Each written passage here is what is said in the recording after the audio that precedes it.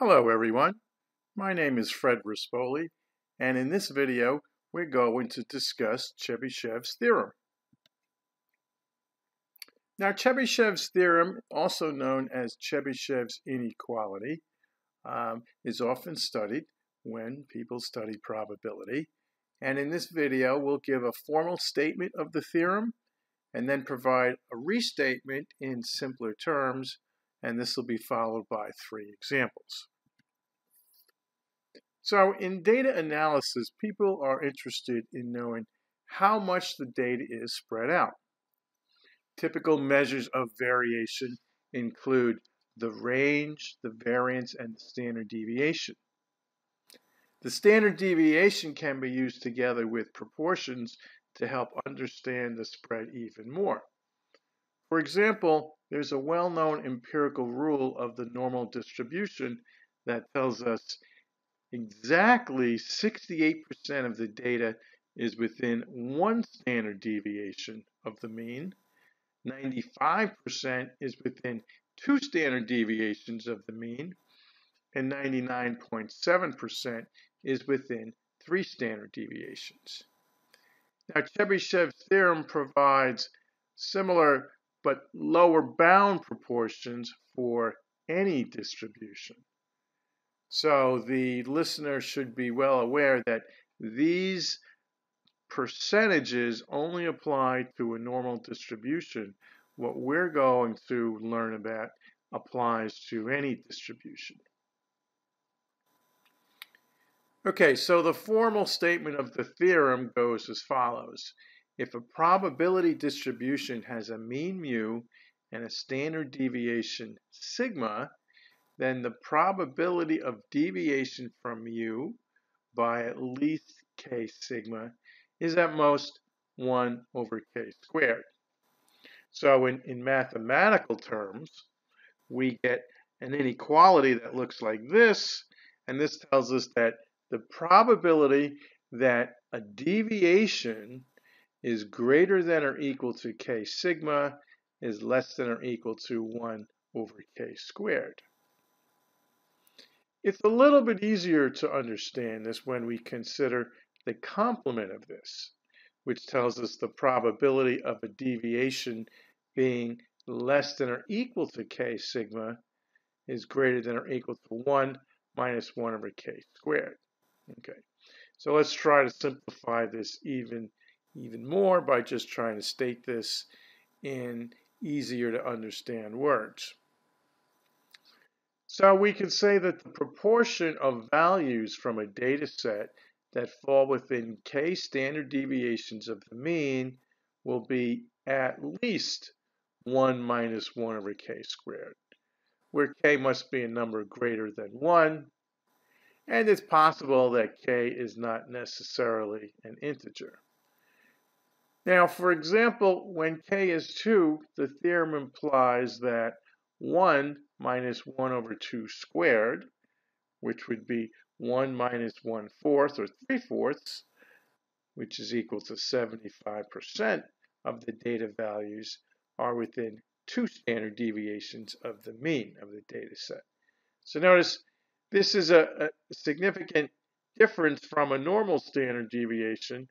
With the empirical rule of the normal distribution, we knew that 95% of the data was within 2 standard deviations.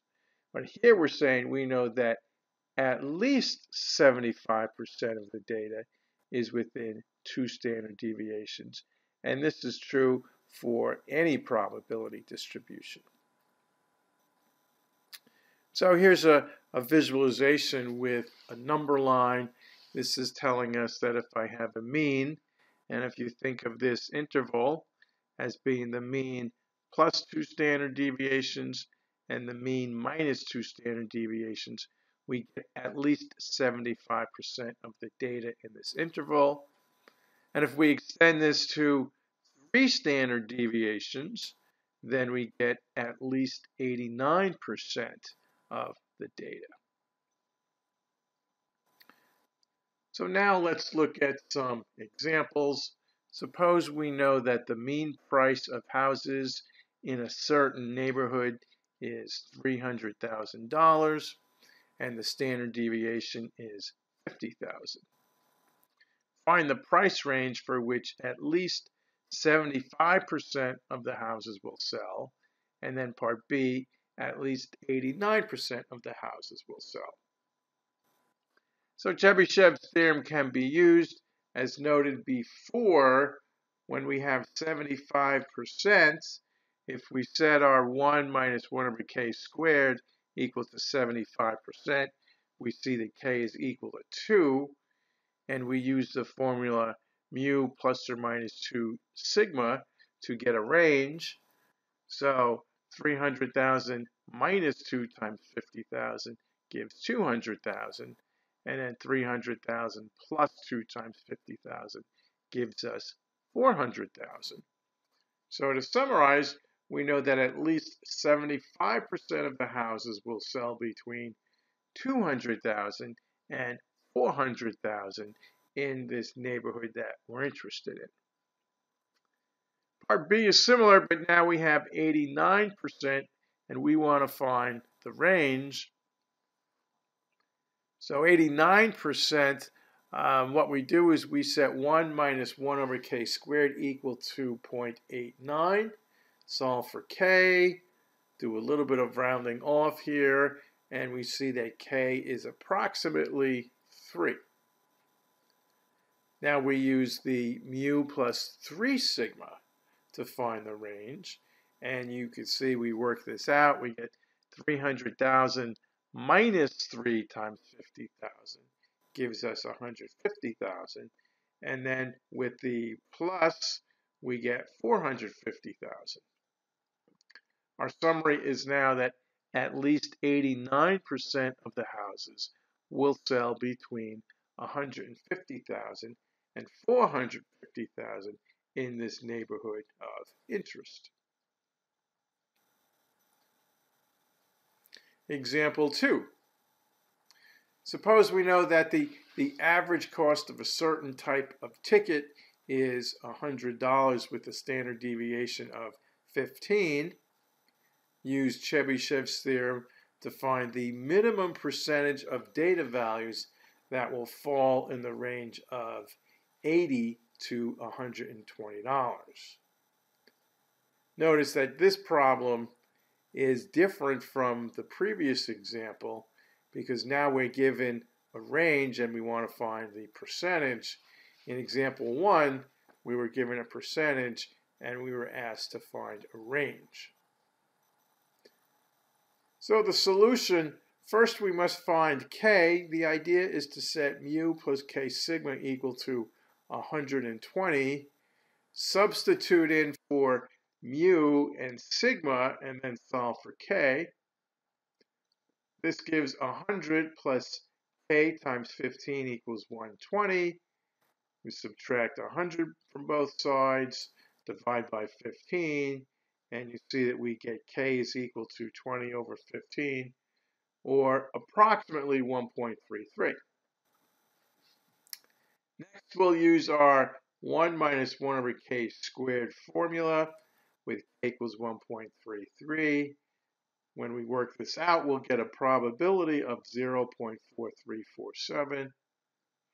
Now we could summarize and state that at least 43.47% of the concert tickets will sell between $80 and $120. In our last example, we'll notice that we're given the number of passengers who arrive at the platform in a New York Amtrak train station for the 2 p.m. Saturday train is a random variable with a mean of 180 and a standard deviation of 25.